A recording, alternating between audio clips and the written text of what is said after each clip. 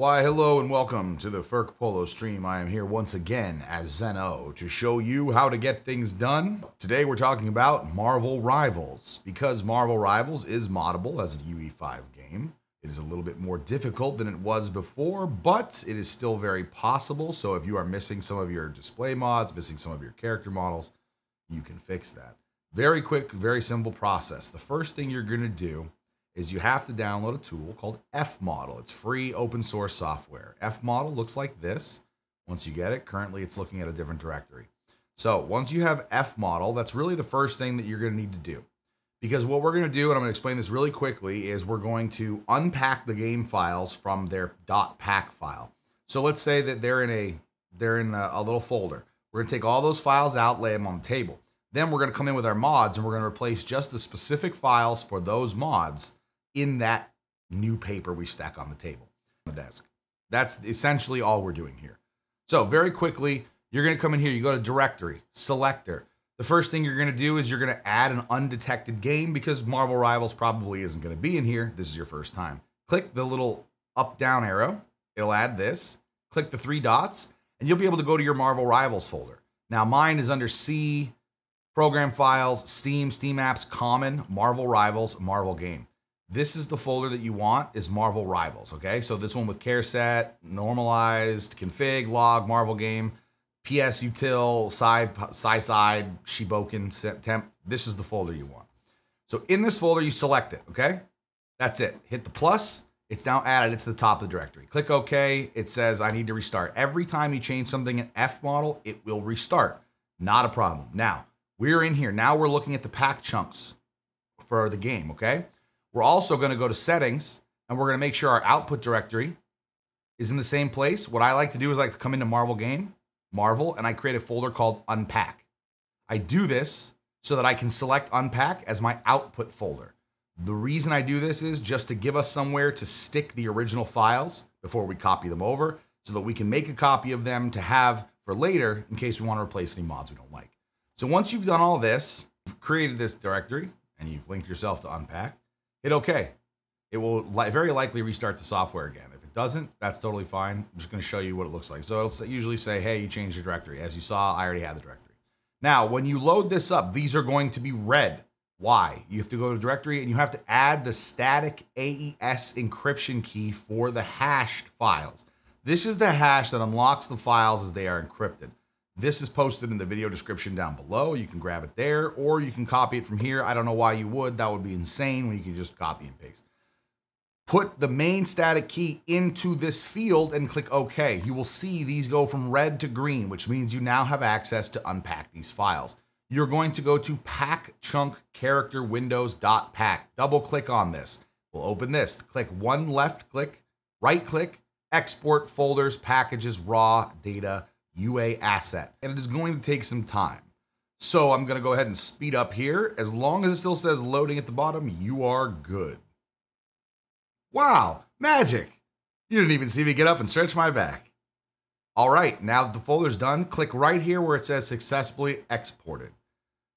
See here, I have that folder under my MarvelGame Marvel Unpack. That was the folder we set in settings. Go to exports and you'll see a Marvel folder. Now it's going to go me Marvel, content, Marvel, characters, and VFX. You're going to take this folder. It says Marvel, okay? We're going to cut this folder, and then since we're already in the Marvel Rivals folder, we go into the MarvelGame. So it says Engine Marvel, and if you go Marvel, Content, Marvel. So under MarvelGame, just paste it here. It is going to take time. Let's speed time up again. Oh, that actually didn't take very long. So now, Marvel, Content, Marvel. So there's characters and VFX. Ignore Ys and UI. I've done some other modding to this game, but this is what you'll have, is you'll have non-assets to copy, which is in here originally, characters, and VFX. Now that that's in here, the last step to activate this is to go into Content, Packs, and then take that pack chunk character windows that you exported. We're just going to move that out of the folder. Okay, I like to move it out of the folder just to save it, just in case later I want to put it back in. I want to unmod the game. You can just drop the pack file back in. The game will see that first. It'll ignore all of the modded changes that you made. So now it's not in here. So the game shouldn't load if we did this incorrectly. So we're going to go ahead and try Marvel Rivals. We're going to start it up. We should see right away the anti-cheat come across. Anti-cheat will load as soon as I click launch here. That's the first thing that happens, and it's one of the most important. Anti-cheat's down here on the right. You can see it loading. There you go. Anti-cheat loaded 100%, so the game is verified. The hashes are verified, which is why we put in the AES key. And the game is launching. Next, mod the game, right? So now what we want to do is we want to change Iron Fist to Neo for our example. So we're going to exit the desktop. So now we want to install Neo to replace Iron Fist. I have the zip here, so we're going to open that. Inside this file, we will find a pack file, just like we have in here.